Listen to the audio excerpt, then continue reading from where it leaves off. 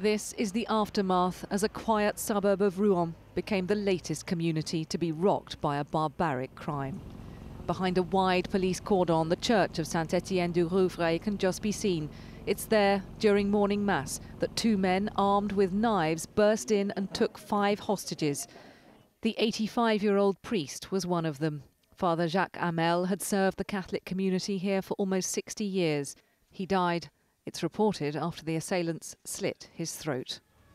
A nun had managed to raise the alarm, and as police surrounded the church, the men emerged, allegedly shouting Islamist slogans.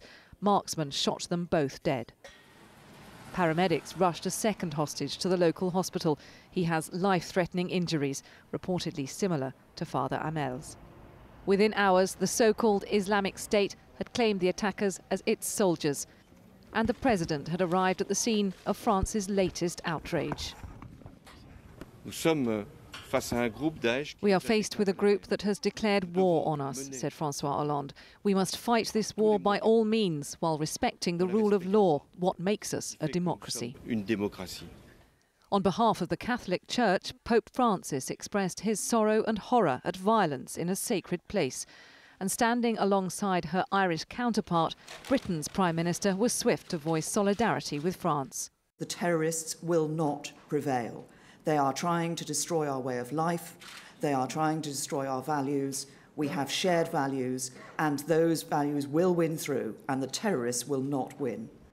As police raided a house down the street from the church, detectives announced one person had been arrested. French media report one of the dead knife men was a local man who'd been freed on bail with an electronic tag pending a trial for terrorism offences. This attack heaps yet more pressure on the French security services and its government, and the whole country must now recover from yet another sickening blow. Catherine Jones, 5 News.